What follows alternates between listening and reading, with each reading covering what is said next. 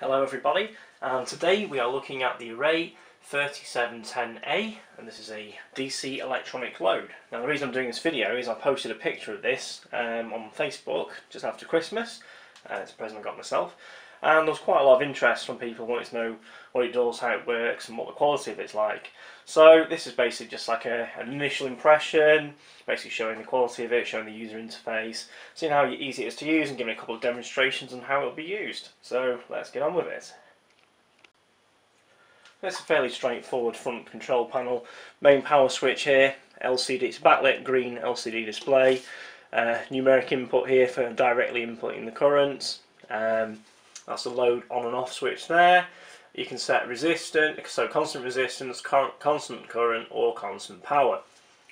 These to move your decimal place, rotary encoder to basically adjust on the fly, OK and cancel buttons, and then two very hefty binding posts for connecting your source. And so if we turn the unit around, you can see that basically on both sides you have this handle. It's actually pretty sturdy, but it's hard to pull it out. So you've got carry handle there, and the same on the other side as well. And then if we look at the rear of the unit, fairly simple, nothing interesting. Basically IUC mains input, switchable input power, I think it does 120 or 240, and that's a TTL serial port. Now there's some software that comes with this, but if you want to connect it to the PC you need an isolated TTL serial converter. This is basically TTL serial and it's non-isolated, so you're basically connecting your source ground to your computer ground, so you don't want to do that, you need to isolate it. Two fans on the back. We turn it over, we've got two fans on the bottom and quite a sturdy carrying handle, well, desk stand handle really. So look at it there, that's quite good quality, that, very sturdy. It's quite good construction, or at least it feels very solid. It's all metal apart from the plastic front. It's quite heavy, looks pretty well made, all screwed together. So initial impressions of the quality are pretty good. I did a bit of research into these loads before I bought this, and I deliberately bought this one as it you know, out of the cheaper models it's known for pretty good quality. It's made by a Taiwanese company based in China, but this is, you know, initial impressions are this is a good example of when China can actually make things properly, if they're making to a quality rather than to a price point. So let's have a look at how it works. Right, so I've applied mains power now, so let's power up the unit. Main switch here. That's the system initialization, only takes a second or so. The screen's actually like a bright green backlight. You probably won't see it very well with the lighting that's shining on it at the moment. Okay, so powered up, and we sit on a screen with everything showing zeros. That OF there is output off, I believe, and we can toggle that with the output on off, so the load on off switch there. That's on, that's off. So that's our current, that's our voltage, that's power in watts. I believe that's the set amps. I think you can change that. So set ohms, set amps or set power. That's that section there. Now I haven't actually read the instruction manual before doing this video, as any piece of lab equipment should be easy enough to use. Basically, you know, figuring it out from the controls yourself. If you need to read a manual to work out how to work a multimeter or an oscilloscope or a DC load, then it's not been designed properly. It should be anyone who knows what a DC load is should be able to pick it up, switch it on, and work out how to set some simple parameters. So we'll try that now. So basically, on like the main home screen, so R set. So set resistance. So the current value is 500 ohms, and it wants a new value. So if we put 100. Okay, let's press the OK button. That seems to have set it, but we're still on this screen. What do you have to do now? Escape. Yeah, so I think you have to, that's slightly counterintuitive. So you press OK to set it, and then to leave the set screen you have to press ESC. Let's try that again a different way. We'll put 200 ohms. Right, 200 ohms, OK. And then if we press maybe R set again, no. So it does seem you have to press escape to get back out. I will check that in the manual, but Yeah, slight annoyance. Other than that, it seems fairly simple. Assume the same will apply for current. So we'll have, oh, no, I set, so new value 1, so that should be 1 amp I would have thought. Yep, and we press escape and we set 1 amp. Okay, that's kind of what we want. And power, so we can set 100 watts, let's say. Ooh, power set 100, and OK, ESC.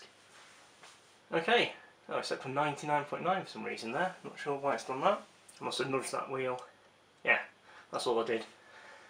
Okay, right, that's the basic functionality of it really. So after you've set your initial parameters, what you want to do, you might want to adjust it on the fly. So you've got these cursor arrows here, so you can move the cursor. So move it right across there to the 1, and then when we turn this dial, we can do 2, 3, oh, it goes up to 200.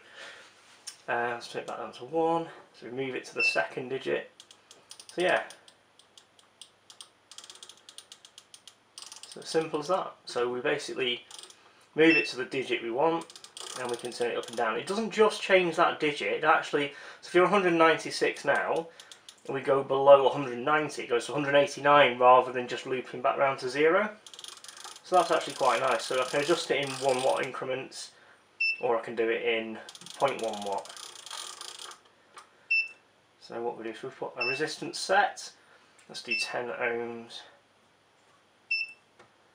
Oh, I've done it wrong again. R set 10, OK, escape. Right, so resistance is set 10 ohms. Now, when I'm on a lower range, it seems I've got 2 decimal point precision. So I can do it, to, yeah, to 2 decimal points. Does it go lower than that? Let's try again. R set, do 1 ohm. Okay. Yeah, so it's still 2. So 2 decimal point precision on the ohms.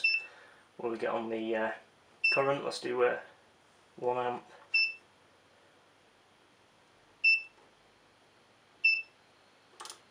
Two decimal points on the amps. I assume, is it the same on power, or is it just 1 on power? Let's put a low value in. 1 watt. Yeah, so it's 0.1 on the watts. Right, as you're all bored of me waffling on now, let's do something more interesting. We'll actually power something up and see what it does. So I've introduced my Chinese cheapo bench power supply and my Chinese load tester. Let's see which one smokes first, eh? No, they're both decent enough quality, should be fine. Basically, just the positive and negative coming out of the power supply and going straight into these binding posts here with some croc clips, nothing complicated. So we'll power on the power supply and we will power on the load tester as well. There we go, initialised. Right, so currently no amps, 0.2 volts, that's showing 0. Nice, that's not particularly well calibrated, but it'll do. Nothing's set, and there's no watts, there's no current actually flowing through it at the moment. Okay, so let's set something on here. So we'll set a voltage. Put up to 1.1, we immediately see 1.151 there. That's how I trust this. This is actually quite a high precision instrument. So obviously we'll trust this voltage display here more than we do this one. But what I will do in a second follow-up video is I'll actually compare it to some more accurate multimeters. We can see if this is actually accurate or not. I suspect it probably will be. Right, so 1.1, let's turn it up a bit more. It's actually very responsive. I don't know how well it comes across on the camera. But look at this. This updates like once a second. This is updating in the microvolts. Look at that, really precise. Let's do it on the fine adjust. That's a very nice fast update, I do like that. So let's set it to, oh, what was that then? Oh, right, okay, so let's turn it down. So when you're below 4 volts, you've got 3 digits, three decimal places of precision there. But once you get to 4 volts, you hear a relay click, and it seems to switch over to a second circuit, which is for the higher voltage ranges, and it's actually got 2 digits of precision. So let's do that again. So when we get to 4, see, so we get past 4, goes down to 2 digits. Under 4, 3 digits. So it seems like they've got a different circuit that switches in and out there basically, based on the voltage. And let's turn it all the way up.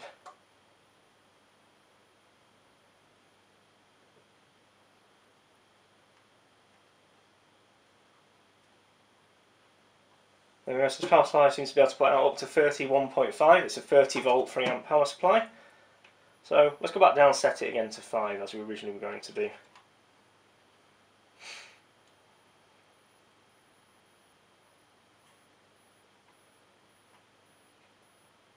There we go, sorry, bear with me. Oh, 5.01, is that close enough? Ah, that's going to annoy me, that. 5.01 is going to do, I can't bother getting any closer than that. Right, so 5 volts coming out of this power supply and no current currently being consumed. Let's set some current, shall we? I set 1, press OK, press ESC, and it's now set to 1 amp. 5 volts, 1 amp. That should obviously give us 5 watts if we look at Ohm's law. Let's switch on the output and see what happens. Okay, nothing particularly exciting, but the current is now showing 1 amp. It's showing 4.9 watts, and it's showing its set current there, 1 amp. There's actually been a slight voltage drop there when we powered this on. Obviously, again, this is not going to be particularly accurate, so especially not when it's loaded. So let's just adjust that, fine tune it in. There we go, 5.0, 5 watts, 1 amp. Right, let's do something different now. So let's switch that off. We now switch over to constant power mode. Right, it's defaulted it to 10 watts. Let's do, so if we press it again, that allows us to set it. We'll put 5 watts, press OK, press escape. Let's give me 10. Why have you done that? Power, new value, 5. OK. Escape. Okay, I don't know what I did there wrong. I must have mispressed something. Right, so we've got it set to 5 watts, so that should do exactly the same thing. Switch it on. Drawing 5 watts, which is practically 1 amp. I know it's not quite right because this is not outputting an accurate voltage. It jumps up and down when I switch the load on and off.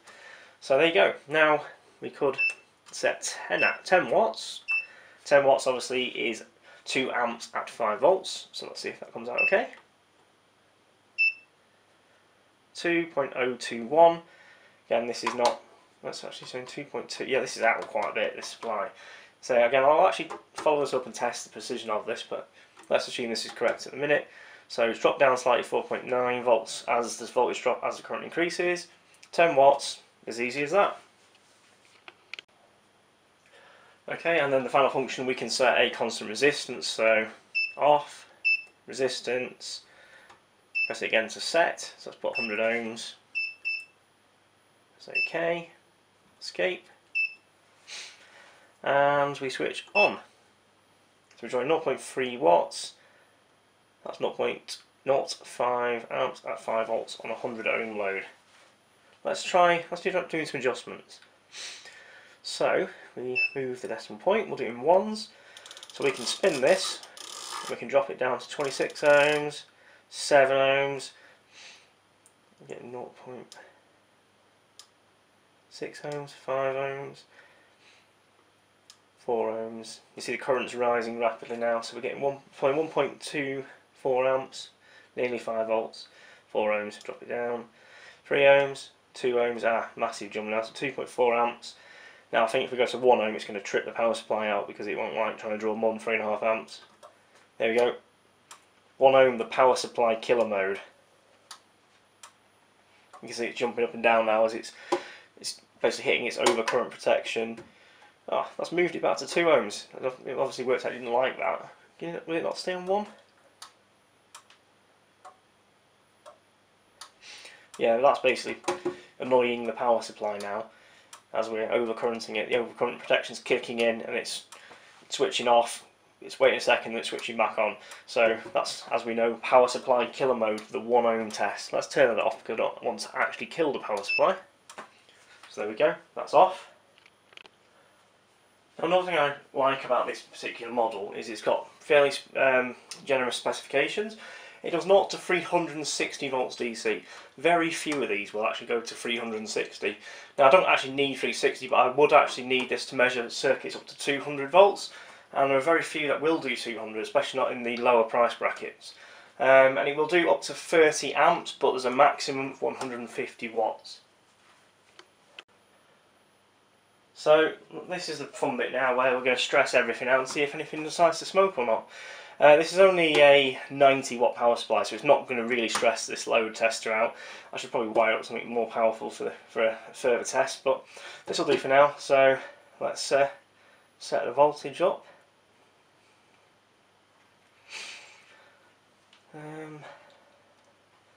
Right, so it's let me put up to 31.5. It's actually a 30 volt 3 amp supply, but it does give you a little bit extra. Same, I believe this will actually do a bit more than 150. Right, so let's turn everything up to the max. Let's set the current.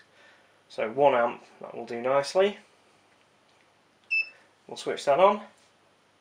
So 1 amp at 31.45 volts, 31 watts. Now let's use the adjustment wheel. Let's put it on that second. So first decimal point. So let's give it a twist. That's 2 amps. Voltage is dropping slightly, as we expect with this cheapie. Let's just check these leads out. Oh, actually quite cool. Let's crank it up. 2.5 amps.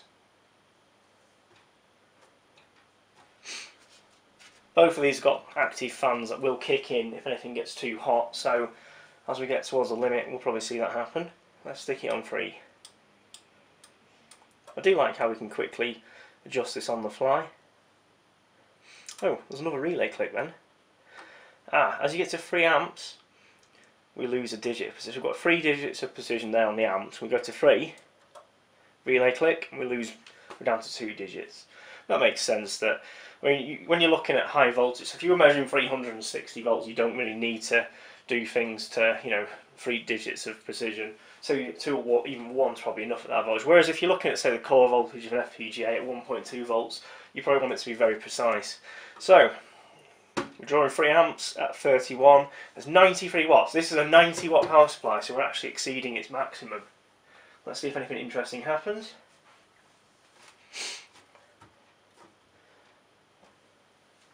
Everything's pretty cool still. Let's see if this will take any more abuse. 97 watts, 100 watts. Oh, didn't like that. Something's tripped out. Let's just switch that output off.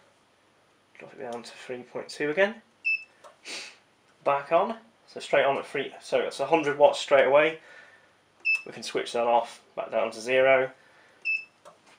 And recovers quickly, straight back up to 100 watts.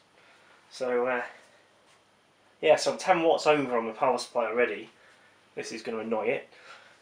It's the fan's not kicked in, it's not getting warm. I'm expecting some fans to kick in. I mean, this, like I said, this is a 150 watt load and we're running 100, and it's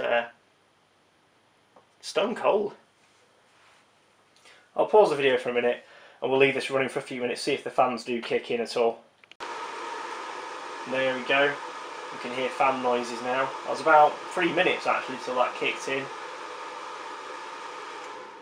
Oh, it's gone off again. Huh. So the fan's obviously quite powerful as it's managed to cool it down enough to switch the fan off again. So it's about 3 minutes till it came on. Let's see if it comes back on again pretty much straight away or not. Yeah, it's obviously sufficient cooling to actually get that heatsink temperature back down again. The actual casing's stone cold, so is this. And the fan hasn't even kicked in on this power supply. We're running it at 100 watts, which is over 10 watts over its maximum. It's obviously possible the fan doesn't even work on this. Yeah, that's suspicious why the fan isn't kicking in. Yeah, that's not coming back on yet. Stone cold. Very nice. Here we go. The fans are starting back up again. You hear there's a first fan on and it seems to go to a second stage. Well, it hasn't done it yet, still on the first one. Come on. Yeah, it doesn't actually spend very much time with the fans on. So, like I say, it's really not stressed at all. And the fans do seem to bring the heatsink temperatures down to an acceptable level very quickly. It's still only on its first fan, so I'm actually surprised that this is surviving for so long, being overrun. So it says 3.4 amps, which is actually putting 3.2 at 31.3 volts out, which is 100.2 watts. Now the second fan isn't coming on. Let's see what the heatsink. Alright, so what's currently on is the fans underneath seem to be blowing air up, but the fans on the back are not actually running. So I'm kind of hoping they were going to kick in while this video is running.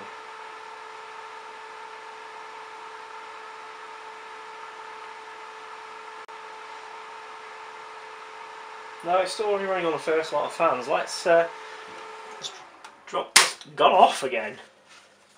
Just drop that down and impede the airflow a little bit. That might make the second set of fans come on. Oh, it's off. I'll have to wait a few minutes again. It's been a while and the fan hasn't come on again. So I think we've proven two things. This power supply is actually pretty tough. Oh, here we go. There you go, both sets of fans are on. Because I restricted the airflow by putting this flat, yeah, you can definitely feel that.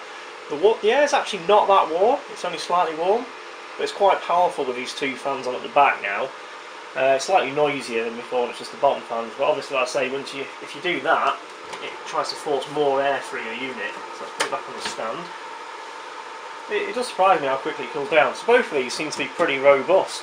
I can't believe this is not dying, running at 100 watts continuously for quite a while now. Yeah, this does not really get warm. Warm air coming out the back, but the case is pretty cold. It seems to be working quite well. So, thank you very much for watching. I hope you found that at least slightly interesting.